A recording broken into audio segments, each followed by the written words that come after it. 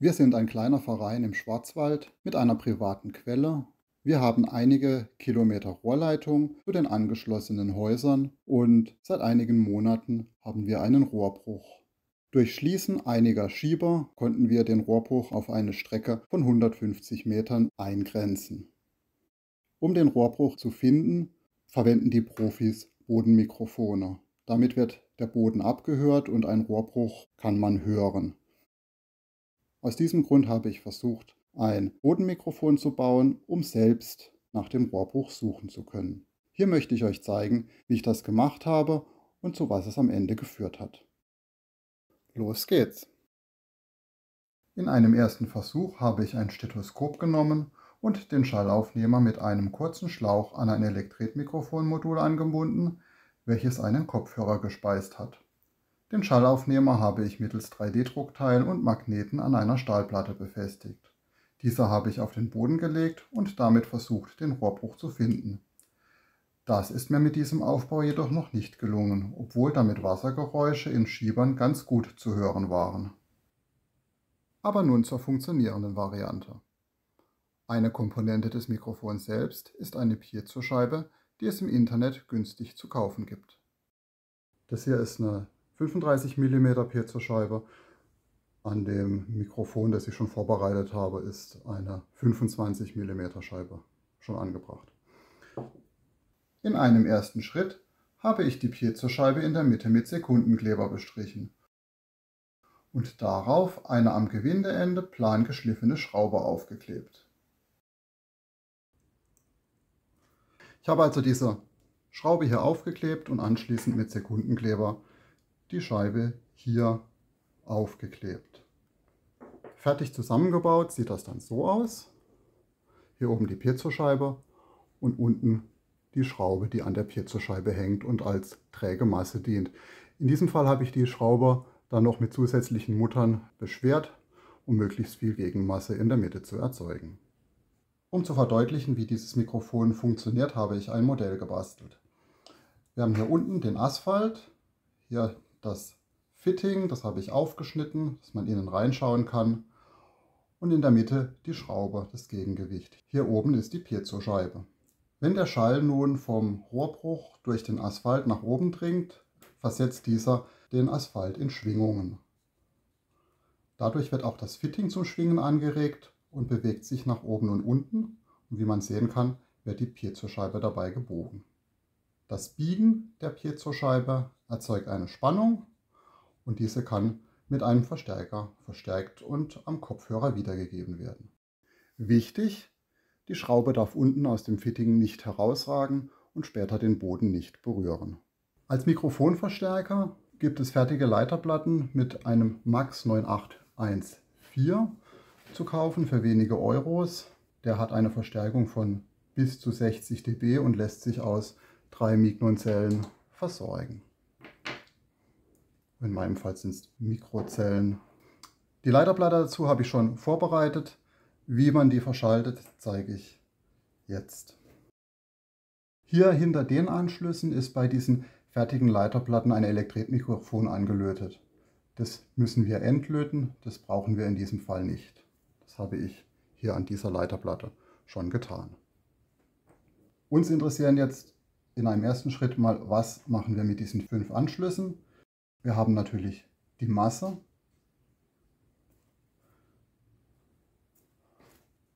Und die schließen wir an Batterie Minus an. Plus, Minus. V plus ist die Versorgungsspannung, kann zwischen 2,7 und 5,5 Volt sein, soweit ich weiß. Kommt an Batterie Plus, gerne über einen Schalter. G ist der Gain-Anschluss. Da kann man wählen zwischen 40, 50 und 60 dB Verstärkung. In meinem Fall habe ich die höchste Verstärkung gewählt, 60 dB. Da muss man diesen Pin offen lassen, also müssen wir gar nicht anlöten. Out ist der Kopfhöreranschluss. Der Chip kann direkt einen Kopfhörer treiben, sofern dieser hochohmiger als ca. 100 Ohm ist. Da aber dieser Chip eben mit 3 Batterien versorgt wird, ohne negative Spannung, hat dieses Signal einen Spannungsoffset, sodass wir den Kopfhörer nicht direkt anschließen dürfen. Wir müssen noch einen Kondensator davor schalten. In meinem Fall habe ich einen Folienkondensator gewählt. Der hat 6,8 Mikrofarad, aber da tun es auch Werte zwischen 4,7 Mikrofarad und 50 Mikrofarad. Der Wert ist nicht so wichtig. Wenn man ihn zu klein wählt, kann man die tieferen Frequenzen nicht mehr so gut hören. Das ist dann der Innenleiter des Kopfhöreranschlusses und die Masse ist der Außenleiter des Kopfhöreranschlusses. Und dann geht es in den Kopfhörer. Kann ich einen Kopfhörer malen? Ja, man kann es erahnen. AR ist ein spezieller Anschluss. Dieser Chip hat eine automatische Verstärkungssteuerung, je nachdem wie laut das Eingangssignal ist. Das nennt sich AGC. Und die Reaktion, wie schnell der Chip nach einem lauten Knacks oder einem lauten Geräusch wieder die maximale Verstärkung erreicht, kann man damit einstellen. In meinem Fall habe ich den direkt mit Masse verbunden, also hier drüben. Dann geht es am schnellsten, dann ist er nach 500 Millisekunden wieder auf maximaler Verstärkung.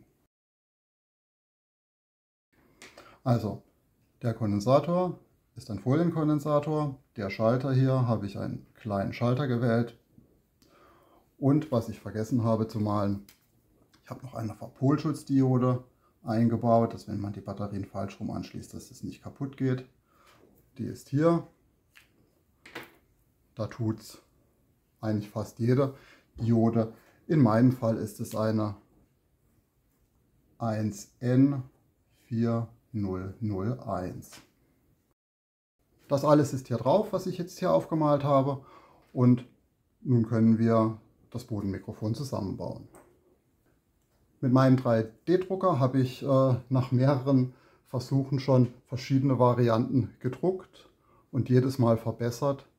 Mit der Variante habe ich das Leck bereits gefunden. Jetzt bauen wir es aber noch mal schöner zusammen mit weniger Kabelsalat. Das ist jetzt die Premiere. Schauen wir mal, ob das alles passt.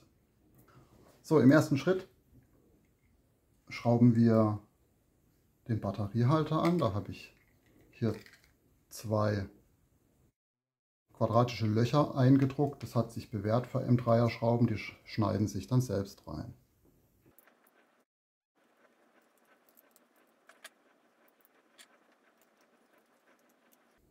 Passt. Die Aussparung für diesen Schalter habe ich hierhin gemacht und muss jetzt das Pluskabel des Batteriehalters am Schalter anlöten. Das Kabel, das dann zur Leiterplatte geht, löte ich auch gleich an. Und jetzt muss das wieder durch das Loch hier durch. Gut. Jetzt drehe ich die Mikrofonkapsel ein.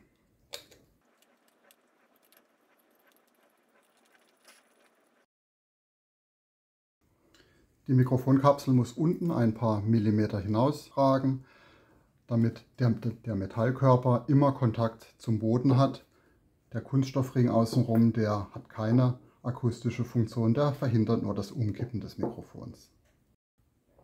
Jetzt kommt die Leiterplatte. Da habe ich hier so 2 Nuten eingedruckt, da kann ich die direkt einschieben.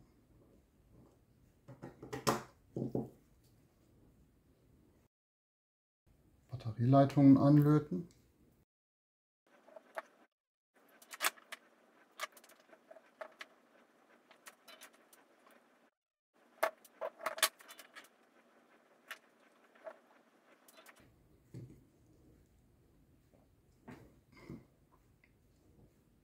So, die Mikrofonkapsel habe ich ja schon vorbereitet mit einem zweipoligen Steckverbinder. Die Polarität ist egal. Stecke ich hier drauf, wo vorher das Elektretmikrofon angeschlossen war. Jetzt haben wir noch diese beiden Pins, das ist der Kopfhörerausgang und dazu habe ich ein Kabel vorbereitet. Ich habe es mit einer 6,3 mm Klinkenkupplung versehen. Ich habe ein Headset, das da passt zufällig, das muss dann jeder so machen, wie es für seinen Kopfhörer passt.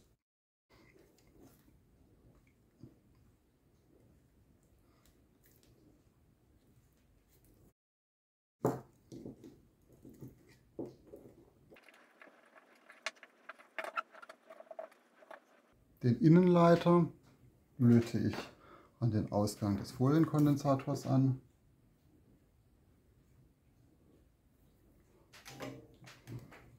Und die Abschirmung an Masse.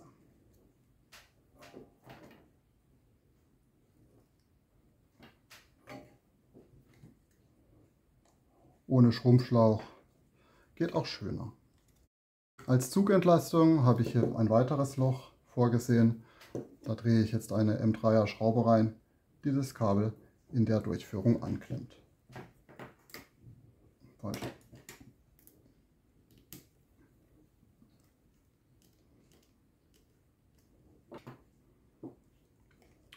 Und fertig ist das Bodenmikrofon.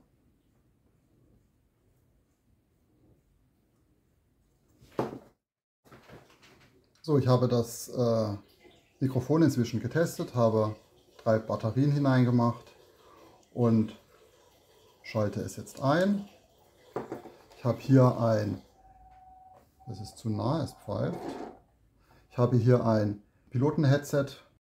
Da ich jetzt keine Möglichkeit habe, die Geräusche direkt aufzunehmen, die das Bodenmikrofon aufnimmt, habe ich hier eine Action-Cam.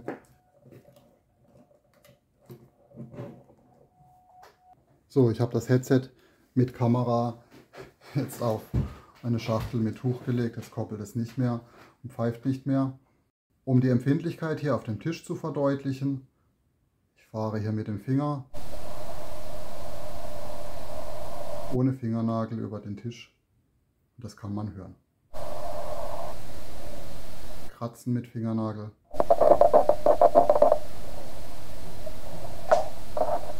Fallen lassen der Diode. Rollen eines Bohrers. Also sehr empfindlich. Dann gehen wir mal raus und schauen, ob wir das Leck in unserer Wasserleitung hören können.